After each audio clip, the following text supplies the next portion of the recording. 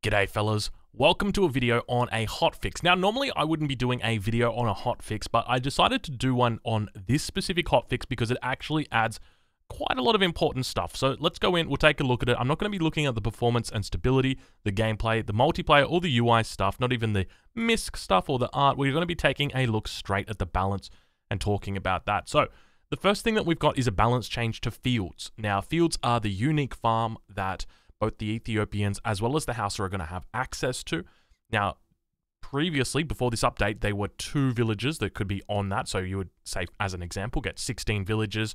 You would put down your granary, and then you would put 8 fields down all around it. 16 is the village count that you'd need. Now, it's up to 3. So it's a pretty big buff here because it means that you're going to be able to take up a lot less space in your base. You're still going to be taking up more space than European civilizations. It's still going to be a lot more APM, but it's a great change.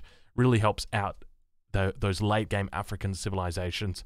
They've also increased the cost to 50 wood because of this change. Now, obviously, if they increased it to 60 wood, it would probably be a bit more fair. But 50 wood is, still a reasonable sort of middle ground. They've also increased the build time from 50 seconds up to 60 seconds, so a reasonable change here.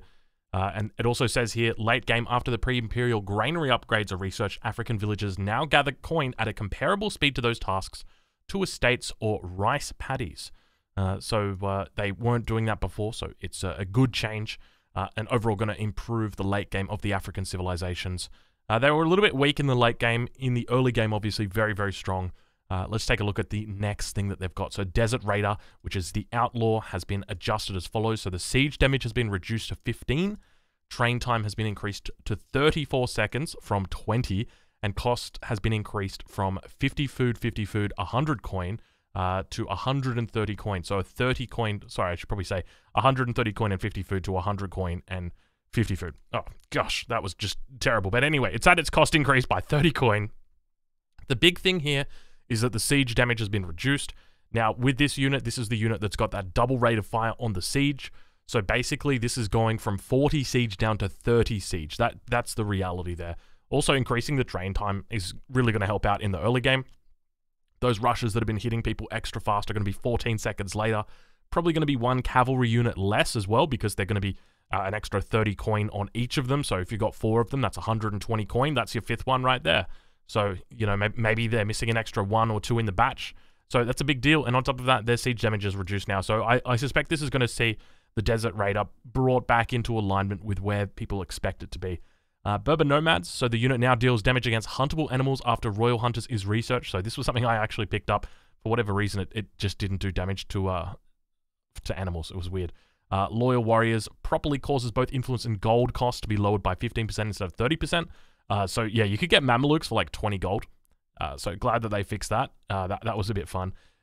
Ethiopians, so they've changed the Sebastopol Mortar. So the Sebastopol Mortar has been adjusted as follows. So the hit points have been reduced from 500 down to 475. Now, this is actually a breakpoint. So the breakpoint that this is 3 culverin shots. So a single culverin shot, 160 damage against artillery.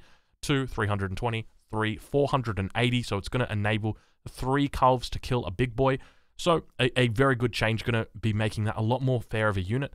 The rate of fire has been increased, so it used to be a 6 seconds that you would have to wait. Now it's 8 seconds, so a good change. Line of sight has also been reduced from 42 down to 30, which is a pretty big deal. But obviously you'll be able to get the arsenal upgrade for that, take it back up to 36, so that won't be too bad. Solid shot and explosive shot range reduced to 28 from 30, so that is a fair reduction, a 2 range, so 2 more than a falconet. So now increases by +2 upon reaching the industrial age. So they're not nerfed in the late game, but just rather nerfed in the fortress age. So that's a reasonable change. So 2 pretty big nerfs, or 3 pretty big nerfs. The line of sight's not that big, but yeah, 3 pretty big nerfs right there. Siege attack range also reduced, wow, okay, to 28 from 40, and now increases by +6 upon reaching the industrial imperial ages. This is a really good change. So one of the big issues with this was that you could sort of sit outside your opponent's base, you could mortar down your opponent. If they tried to push up with you or up to you, then you could shoot at them. If you saw calves, you could just pull back and you could still hit their buildings despite their calves having to come out from behind the building. So a really good change. It's going to fix a lot of issues with the big boy. Upon reaching the industrial age, no longer gains the 25% attack and hit points and instead gains 25% more splash area damage. Oh, I hope that's been tested because that concerns me. There's so much splash damage already on that unit. I can just picture it right now. Just, you know, two big boys taking out an entire army in a single shot. I'm looking forward to that. And the cost has actually been reduced from 1,100 influence down to 1,000. So it's a little bit of a buff there. But overall, obviously a nerf in the early game, a buff in the late game. So pretty decent. Cards for the Ethiopians. So Jesuit Influence is the card that I used in the first age. It's been moved from the first age to the second age.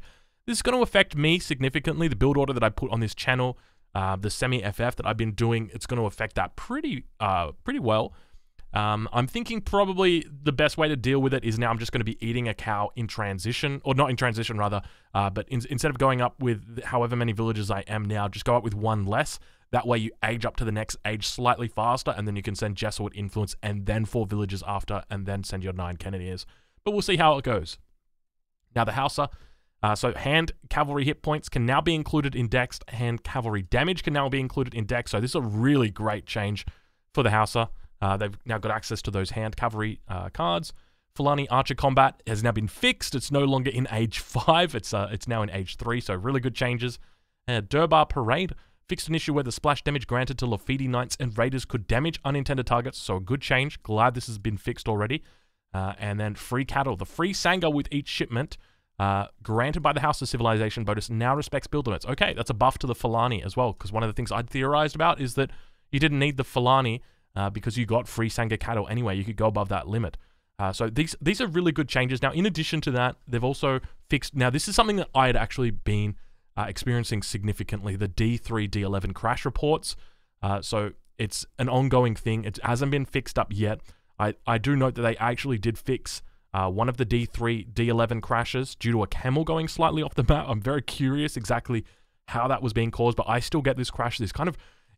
when this happens, I have to reset my computer. My whole graphics card goes, so I'm curious to see that. Things that I'd like to see changed. So for the Ethiopians, the Gasgania still feels very strong at the moment. Also, the Javelin Rider especially seems really, really strong.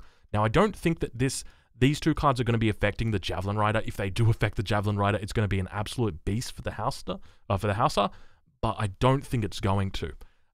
Other than that, I think mainly the issue is the Gasgania, probably also the Cannoneers need to be looked at a little bit, but most other stuff, it seems all right. And I think that there's probably going to be some other balance changes that do address Hausa, because I know they've got some pretty crazy build orders, which I'm going to be bringing to you this week. Fellas, I hope you've enjoyed this video and a quick look at the hotfix that's been totally nerfing the Mortar, as well as the Hausa and Ethiopians more generally. So thank you so much, and I'll catch you guys in the next one.